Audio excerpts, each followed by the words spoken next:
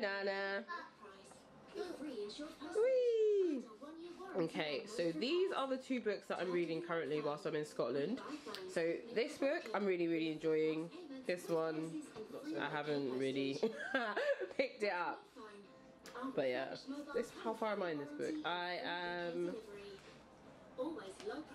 on page 230 of this book, and I've been reading it on the plane, and it's really good. I'll read it on the way back, and hopefully I'll finish this one somewhere, just so I can return it because I didn't like it. Yeah, but hello from Glasgow. Okay, its window's very dirty. Imagine a place where creating hello, Nana. faster internet is helping to determine hello. the planet of 7 billion people needs to go next. Hello. University of Southampton, making changing the world. Hello people, I'm not even sure where I am up to with these reading catch-up wrap-up vlogs. Today is the 7th of July. I think the last time I filmed anything would have been when I was in Glasgow in the hotel room just showing the books that I was reading. So let me get the book. So the book that I was reading when I was in Glasgow was this, Everything I Know About Love by Dolly Alderton. Yes, I'm sure that's how you say her surname.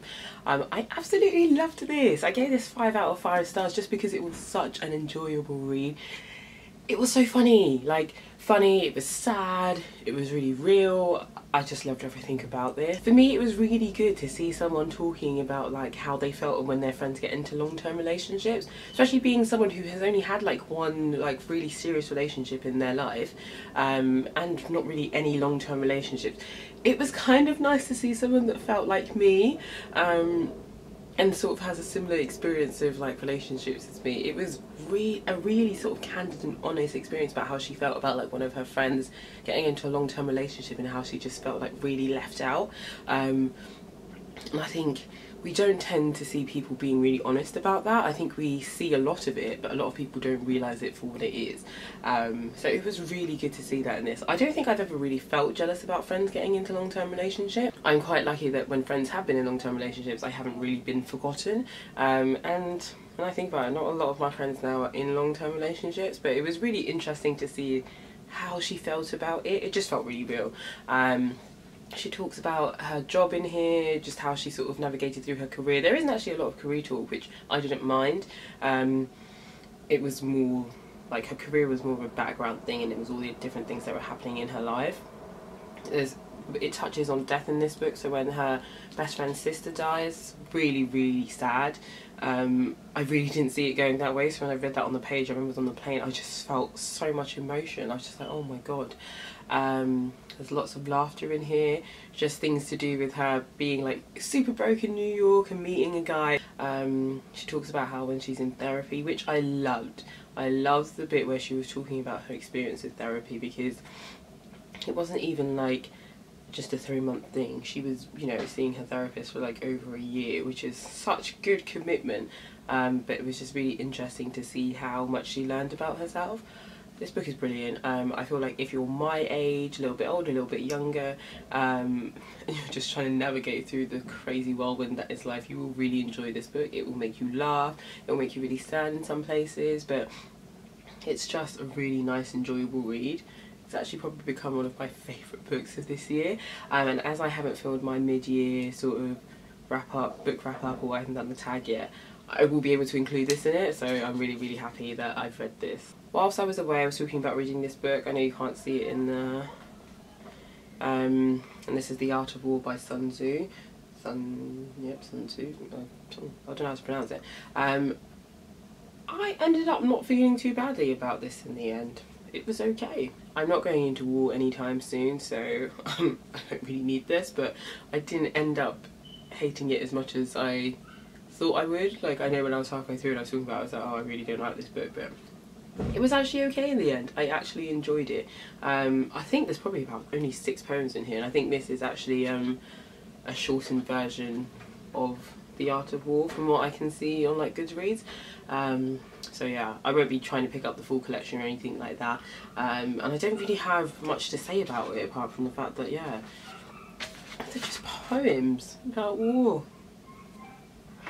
Yeah, finished with that book. gonna return it. Woo! The next book I picked up is this one, which I spoke about. Ooh, the video hasn't even gone up yet, I know that for a fact. Oops. But I included this in a little haul at the end of my other wrap up. But by the time this video goes up, that definitely would have gone up, because this is like July wrap up. But anyway, so today is the 7th of July and I started reading this yesterday, which was Friday the 6th of July. Really good. So this is an anthology of African love stories. I'm literally like 3 pages into one of the love stories. I'd literally finished reading The Art of War on the way to work, and then picked this up for about 3 pages into my journey and then had to stop reading it. So I don't have many thoughts on this yet.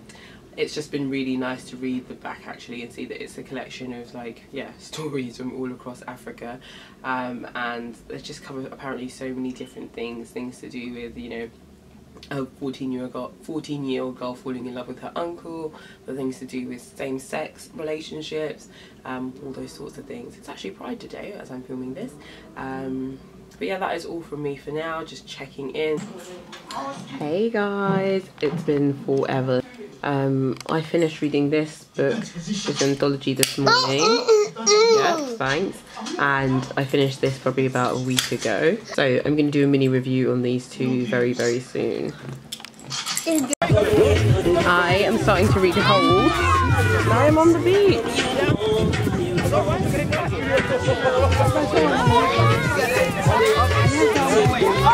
Hey guys, so I'm just here today to film the last bit of my July wrap up. I actually did film this last week Friday. However, looking back at the footage, I was using my other lens and it was on autofocus, and because I move my hands a lot, it's just, the focus is just going crazy, so it's actually a very annoying video. So I'm going to refilm it quickly, talking about the books that I was reading at that point.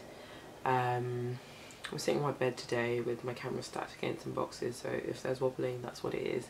I'm just going to dive straight into it. So I mentioned probably in my last wrap up, maybe, who knows, but the book that I'm going to first talk about is Autumn by Ali Smith. I'm reading this as part of the books for the Man Booker 2017 shortlist. The Man Booker 2018 long list has just been announced actually, but I'm going to wait until it's a short list because I just don't want to take on the task of reading 12 books that I might not enjoy.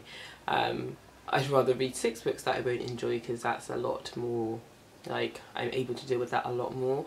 I think the shortlist gets announced in October, because I'm sure they're at the South Bank, they'll be doing like a Man Booker shortlist reading, so I think it's around then anyway.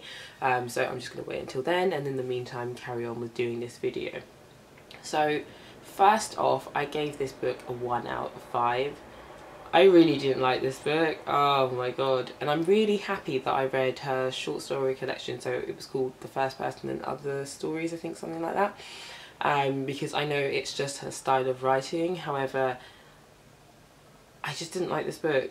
I finished reading this book on the 16th of July, so it's been about 2 weeks since I finished it. This book is about a girl named Elizabeth and her neighbour Daniel, and it's really not about more than that really. So we're dealing with 2 characters in this book, as I mentioned before, which is Elizabeth and Daniel. In this sort of present, in the overwhelming, I guess, present day of the book, Daniel is 101 years old.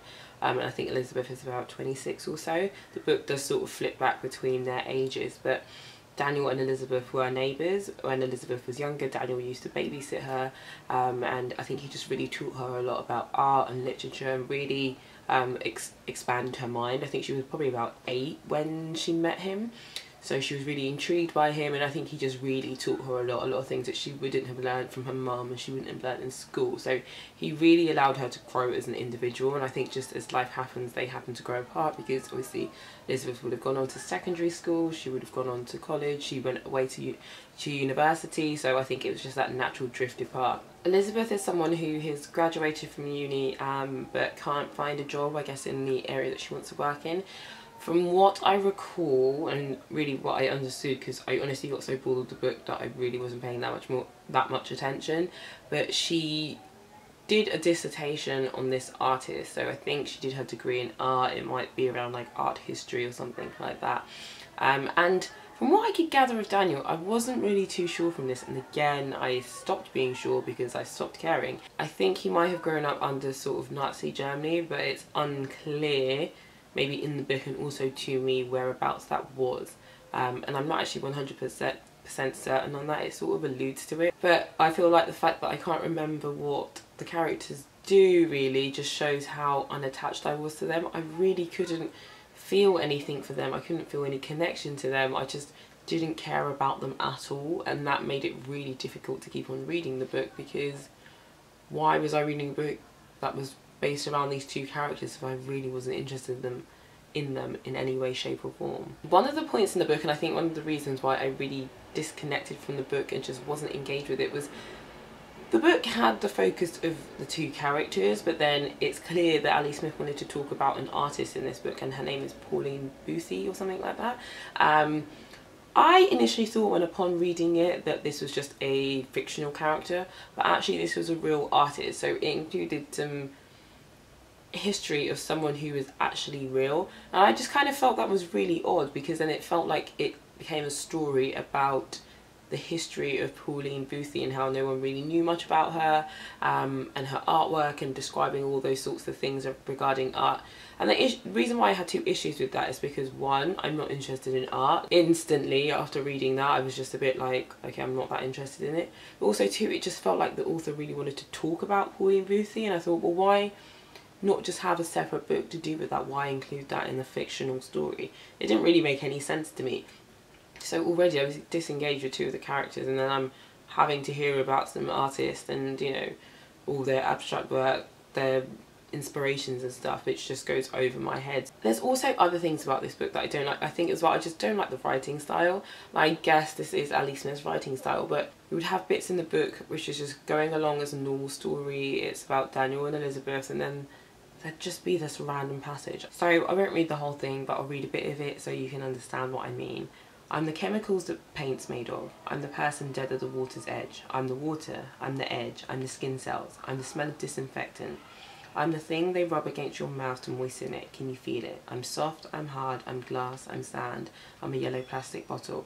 And so on and so forth. And it goes on like this. So this takes up like about 3/4 of the page, and then about half the page here. First and foremost, I didn't like this because I was just like, this just feels like something I would have written when I'm 15.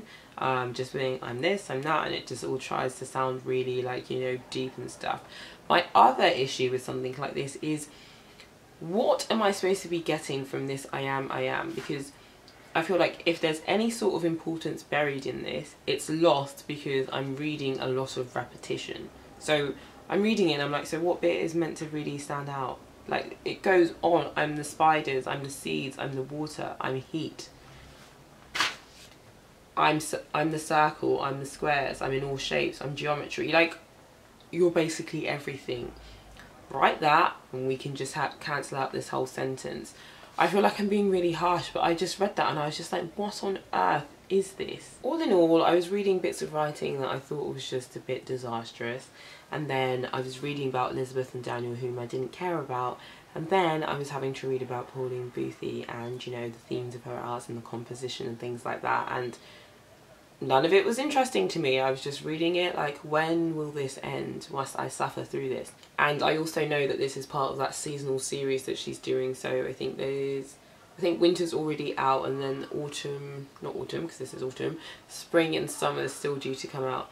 I'm very glad that I've read this book because I know I definitely will not be picking up the other three. I think I'll definitely be picking up some of her short stories, but I don't think I would be picking up any more of Ali Smith's books. I just think that maybe her writing is suited to short stories, but hey, what do I know? I know a lot of booktubers that really like this book. I thought I was going to like it, but honestly I didn't. So yeah, those are my thoughts about this book. I'm really intrigued. If you have read this book, please do let me know and let me know what you thought about it. Just because I really feel like I'm missing what everyone loved about it. I really, really, really didn't like it. Hey guys, I didn't finish filming my video from the other day. I was just tired, so I talked about autumn and I think I talked about it loads, and then I just decided to go to bed. So I'm going to finish off the other two really quickly because we are now in August and I just want to get this video up and then yeah, start doing my other videos for August. So the other book I was meant to talk about was this one, the African Love Stories and Anthology. I gave this book a 5 out of 5. I really liked it.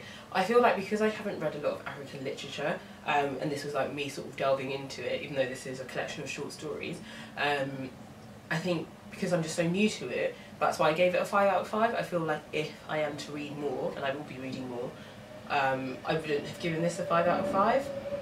Oh, I'm filming in my living room and it's really hot today. I have the door open and the train's going to keep going past, so just bear with me. You can usually hear them in my other videos anyway, but I'm a little bit closer. Anyway, so back to this.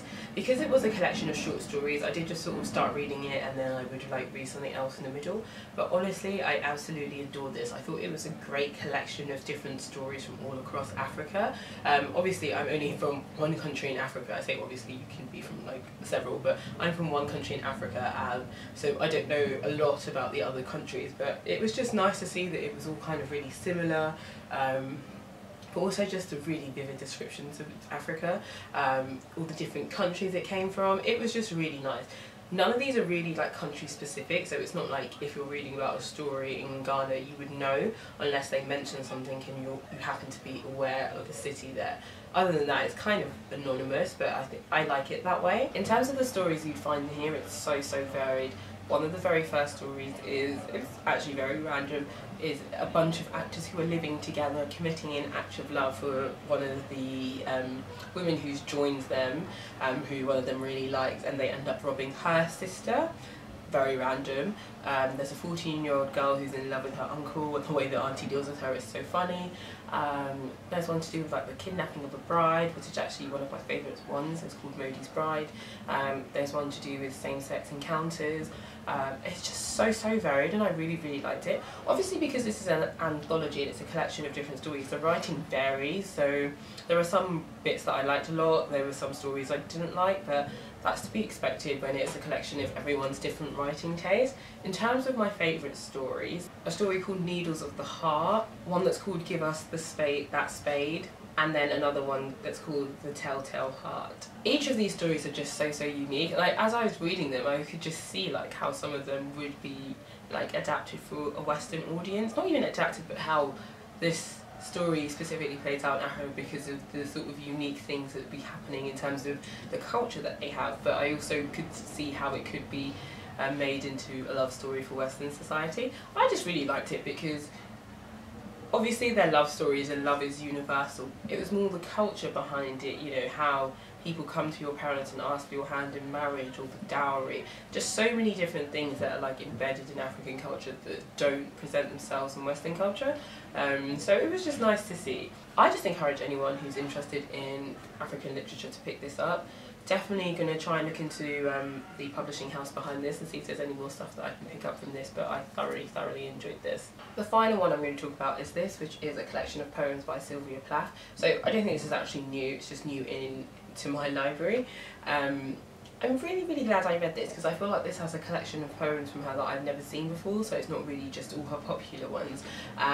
Mirror is in here, and I remember reading Mirror when I was in school, but I'd completely forgotten about it, but I know it was one of the first Sylvia Plath poems that I'd ever read because I remember us like having to analyse it in school. And honestly, reading it again, I was just like, this is fantastic. I was completely blown away. I also managed to find a couple of other new favourites for myself. Just poems of hers that I hadn't read before. One of my favourite poems is one called In Plaster. I really like it. It's sort of the sort of id and ego situation where you just feel like there are two people rising out of you and which one is going to be the strongest, which one is going to like fight for control and which one is actually going to maintain the control. Another poem that I liked is called Stillborn, which is about stillborn babies. It is a sad one, but it's also just lovely to see how creative her writing is in this poem. There's also another poem in here called Love Letters that I like. I don't really have much to say about this because I'm not really good at sort of describing poetry or saying anything more about it other than I liked this poem, I liked that poem. If you've read any of Sylvia Plath's work, then I think you'll just really enjoy this little collection.